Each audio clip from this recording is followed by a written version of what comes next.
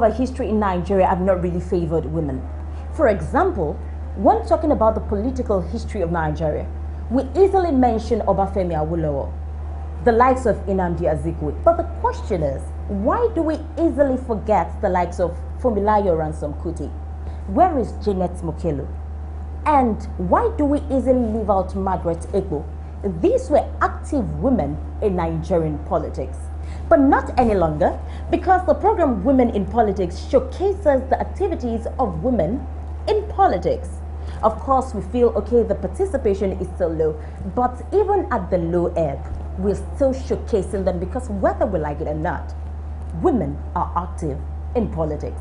And on this edition of Women in Politics, as our guests, we have the former national women leader of APC, that is Barrister Sharon Ikeazor. You will enjoy this edition. I am Ebulomo Adekunle, your host. It's a great pleasure sitting side by side with the former national women leader of the APC. Good day. Good day to you. Thank you very much. You look beautiful. Thank you. Let's start on a light note.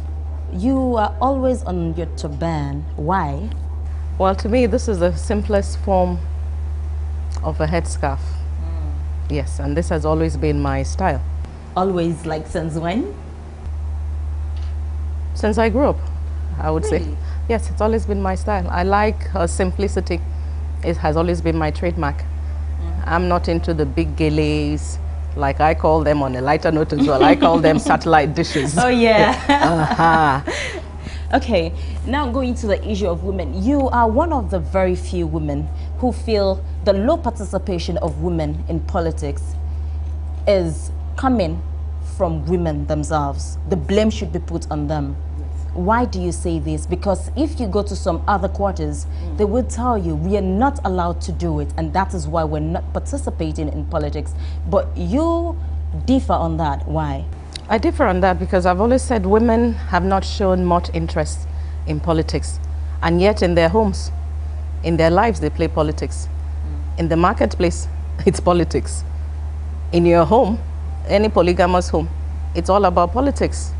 And like I've always said, life is politics. Politics is life.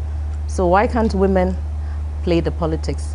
But at the same time, trying to push women to go into politics, you have to think of our traditional backgrounds. Exactly, because I the was going ethnic there. and religious sensibilities. What a particular woman can do in a certain area, another woman cannot do the same in another area. Like I say, I'm a feminist, but I still put tradition and customs at the back of my mind. If we are saying that women lack the interest, there are some of them. We know the way politics is run in Nigeria. It seems you must have money, or even if you're on the average level, you go into politics and it looks like everything just turns around for you.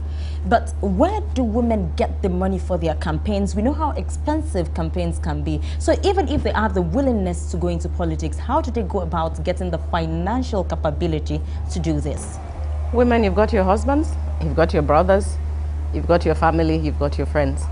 We have to try and demonetize politics, remove money from politics.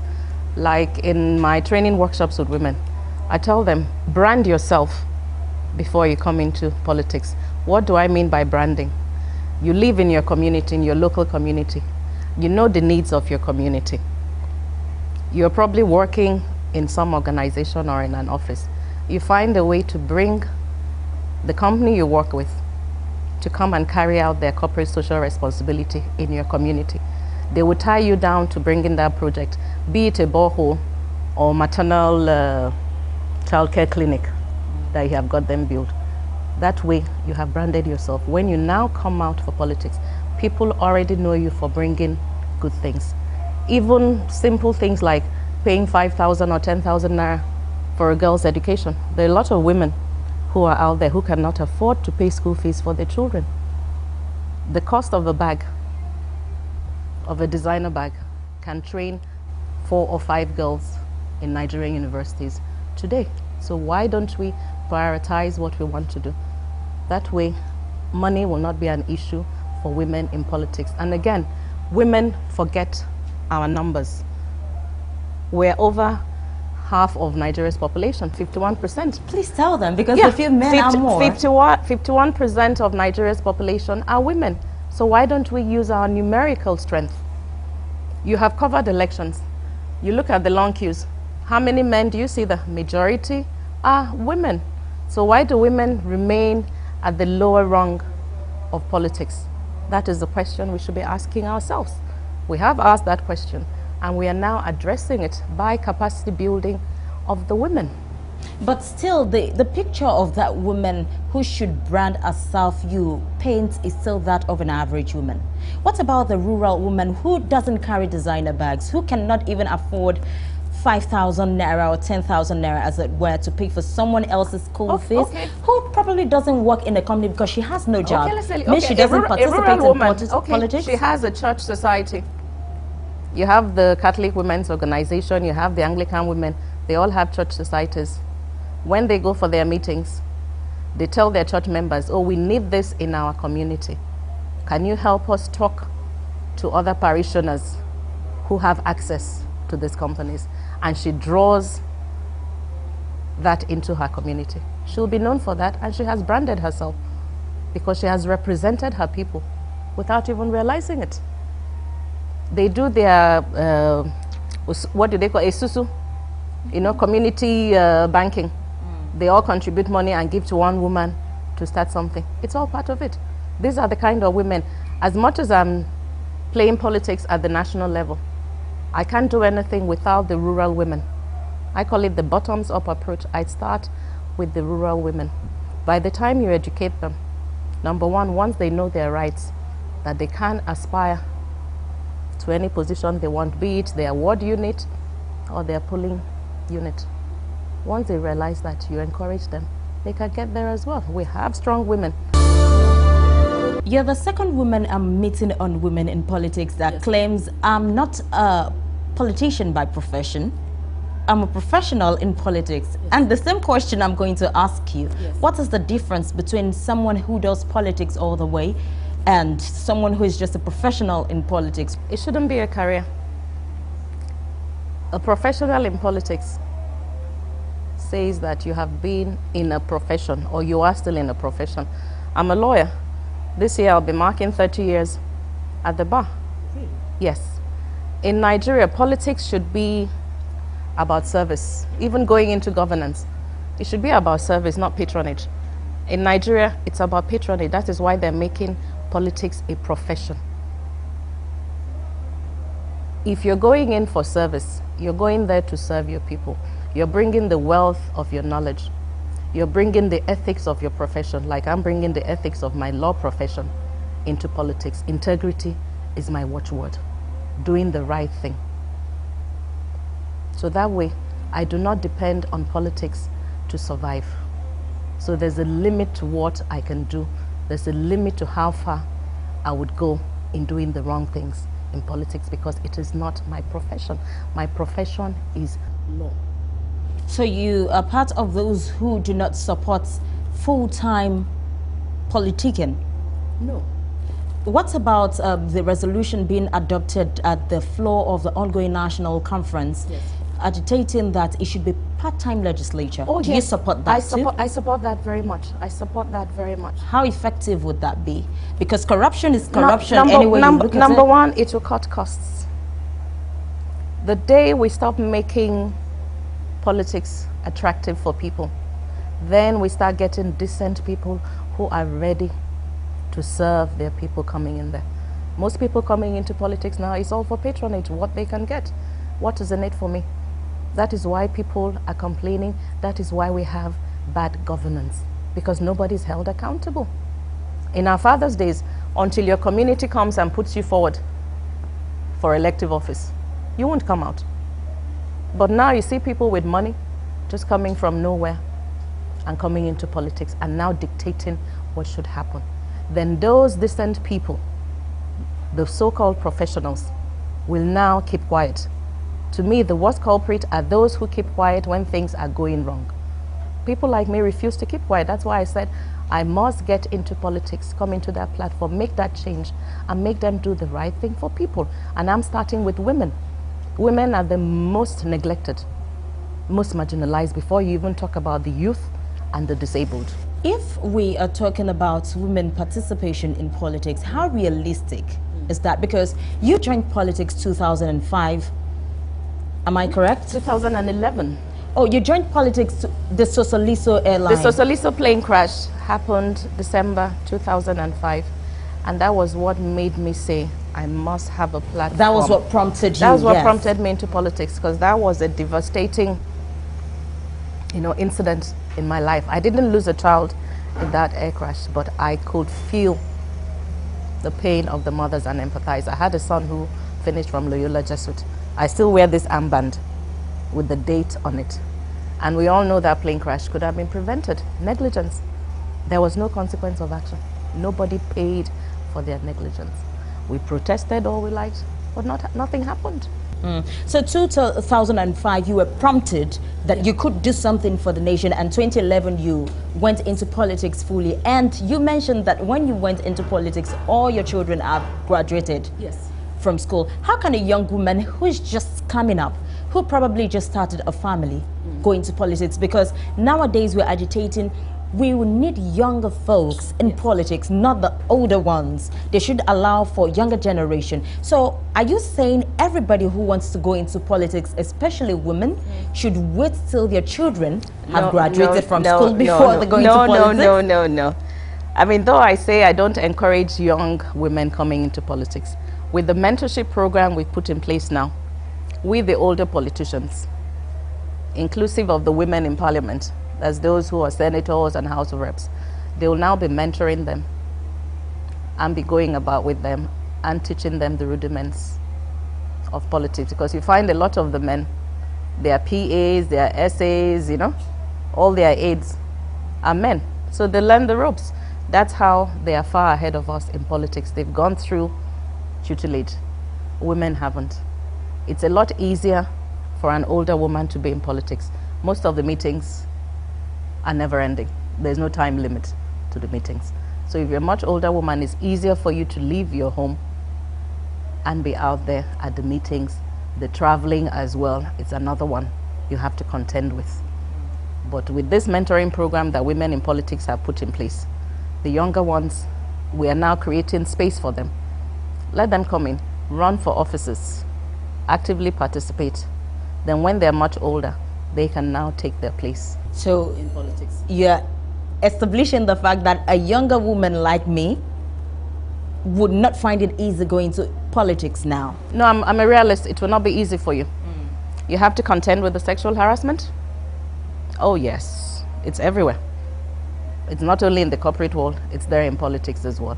You have to contend with the violence as well. Yes, there's a lot of violence against women. Like throwing chairs at the floor of parliament? Yes, not only throwing chairs at parliament, at political rallies. All manner of people are there.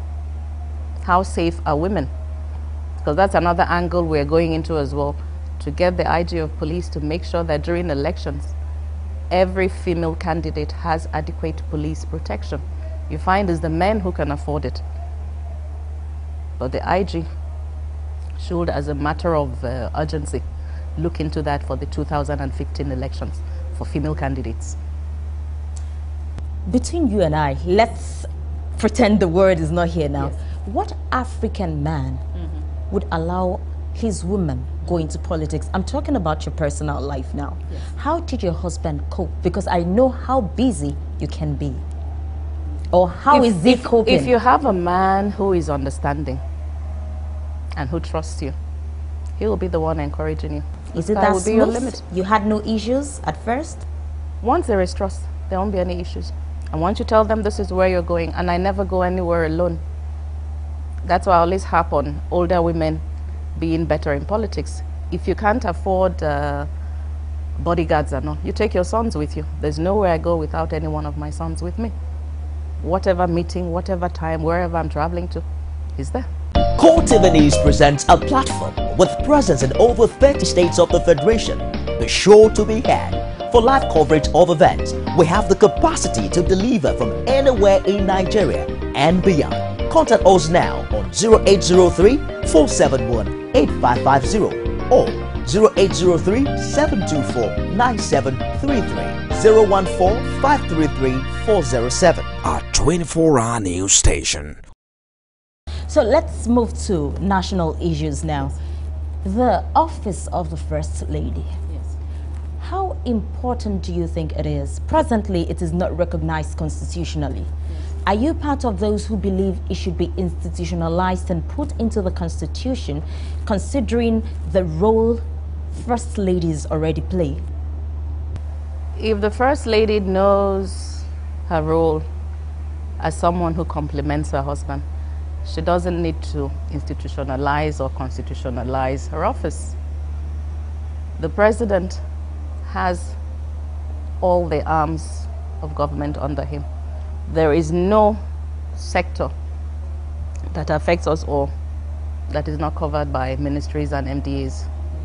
So why should we now constitutionalize the office of the First Lady? It's just there to complement the husband. There are roles she can play. You can see the First Lady of the United States of America. Does she need her office to be constitutionalized to be able to play her role as the mother of the nation? We have issues with meeting the Millennium Development Goals.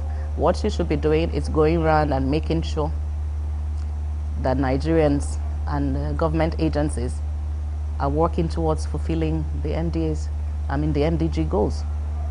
Like maternal infant mortality in Nigeria, it's very high. What has she done towards that? How many health facilities has she visited? Does she hold like meetings with the First Ladies of all the states, have like a peer review mechanism with the First Ladies? What programs are you doing to help women, to help children in your state, and to help governments? That is what they should be concentrating on. Not institutionalizing? No, they cannot. We cannot institutionalize that. We're already over bloated. What if she didn't run for an election? Her husband ran for an election. It's just like the wife of a governor. Should we institutionalize her office? It's the husband we elected, not the wife. We respect the fact that she's there. So, just in case, and very soon we're hoping to have a female president, you're saying the man should just do the same, then the first man, or what are we going to call him? Margaret Thatcher was the president of the United Kingdom. Her husband Dennis was there. But we did not run the same culture. Well, so we cannot compare our democracy with their democracy. Is that what you're saying? We ran a patriarchal kind of culture. So would you say that the man should... The UK as well is patriarchal. You do not trace your lineage or inherit through your mother. You inherit through your father. It's the same thing world over. It's only a few countries like Ghana that do the matrilineal system. Every country is a patriarchal system. It depends on how far they want the women to develop. I can see this tag on your clothes, bring back our girls with a hashtag. Yes. We know that at this stage, after over 2 months, yes, these girls are still locked up somewhere that we do not know. And these protests to bring back our girls has fizzled out. We scarcely see protests or marches for these girls any longer. No, it hasn't fizzled out. Really? We're not seeing any? No, the sit-outs are still happening in Abuja. There's no point we marching on the streets of Abuja anymore. If not for this hashtag, bring back our girls, the world wouldn't have known about this. This happened on the 14th. On the 30th of that month, the president was now giving his media briefing, and he couldn't even remember the day the girls were abducted. We had the protest march 30th of May. That was the first one that all mothers came out, irrespective of political parties. We're all out there, not as members of any political party, but concerned mother, different groups. And we marched to bring world attention and Nigeria's attention to these girls, and they must be brought. The question I was going to ask is, in one of your interviews, you compared Malala Yousafzai of Pakistan and these girls, trying to give these girls hope. But do you think these girls are Nigerian girls? Because one of those who escaped could not even speak English. If a drawing line of comparison between Malala Yousafzai of Pakistan and these Chibok girls, how good do you think that comparison is, considering the level of literacy and exposure if a secondary school girl could not even speak English? Now you are showing, you know, you're bringing to fore the decay in our educational system. I compared them to Malala because they had the same dream as Malala. They wanted an education. If I didn't have an education, I wouldn't be sitting here talking with you. If I didn't have an education, I wouldn't have been able to face Christiana Mampo and speak, because I had an education, and a very good one at that. It's every girl's right to have an education. It is sad that our government has let us down with the level of education we have now. So that is why I compared them to Malala, because to me their only crime was that they wanted an education. That's why they continued going to school. They could have stayed in the comfort of their parents' home, but they came out because of that dream. If you ask any of them, what do you want to be? Oh, I want to be a doctor, I want to be a lawyer, I want to be a teacher. Why? How can we kill their dream? We can't kill their dream. So forget the fact that you cannot compare their English to that of someone like Malala. It's the standards that Malala had in Pakistan and the standard we have in Nigeria, which is falling by the day. One would think that when we get to situations like this, talking about decay, talking about corruption, and the insecurity that led to the abduction of these girls, the nation should rise as one. Yes. Many have criticized the opposition parties for continuous accusations. And we know that a while ago, the APC actually came out with lists of what they expect the ruling government, the ruling party to do. The question has been asked, if APC knows ways of bringing these girls out, why don't you just go ahead and do it, or join hands with the government and do it instead of listing out on the... We can't go ahead and do it. We're not the government in power. But can't you put hands together with the government? We have made suggestions to government, and we are standing with government. Remember the inter-party summit? We have offered our help. It's for government to accept. It's the same way that the United States and other countries who are members of the United Nations Security Council have offered help. It's for the sovereign country to now accept that help, and to what level of help do they need. I say it, and I say it unequivocally.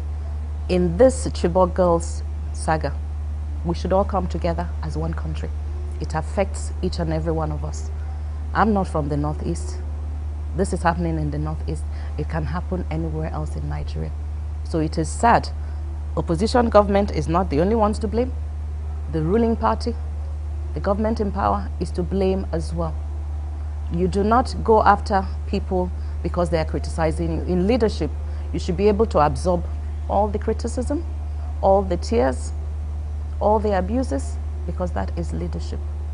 You accept it, sift through, and take what you take from it, all for the goal of making things right for everyone. You do not discriminate because, oh, it's an opposition, it's an APC state, we're not doing anything. That is wrong. We are all Nigerians before anything else. So in this, for once, we are united. If we can be united during football matches, World Cup, why can't we be united with this Chibok issue? That is one of my personal pains as well, that why can we not be united with this Chibok issue? It should bring us together. But you have seen the antecedents of what happened. You bring rescue our girls, you bring release our girls. We're all mothers. So why can't we all come together for the common good? And I've said it before, the blame game should be over. All we're after, let them bring back the girls. Seriously, if we're saying that APC is gunning for better governance, there have been accusations that we've had the same old wine, just in new wine skin. Am I old? In terms of age, I might be old, but in politics, I'm new. When I say old, I mean the same people from the ruling party defecting to APC. I understand where you're going. We can't do away with the older people. They're coming with the years of experience. So what the younger ones have to do is to make them listen to them. Come with the ideas and combine the two. Now, you don't believe that can work? We're hoping, if that would work, we're hoping. Now, the question of APC coming with this new idea, better governance, the same people who were in their different parties that accusations used to go to from this same APC. Accusations were they proven? No, the defection bit, I have made my stand on that. That I am against political promiscuity. I call it is cross-carpeting. I call it political promiscuity. You have to be faithful to your party. Before you join the party, you must have thought through. I thought through before I joined the CPC. I joined CPC because of the integrity of one man, General Buhari. And I believe his ideals is what would carry the party through. And he is part of APC as well. And he will impact on the party. So I tell people as well, try and be faithful to the ideals of the party you belong to. You come into a party, you complain about that party, you go to another one. You don't get it easy there, you have problems, you move back again. That is promiscuousness. And it has to end. How many other countries do you see politicians moving back and forth from political parties? You don't. And I've said it before that the APC, this merger, we made history by having that merger. It's a once-in-a-lifetime opportunity. From the days of Awolowo, they have tried mergers and all, and it never worked. It was alliances they now had.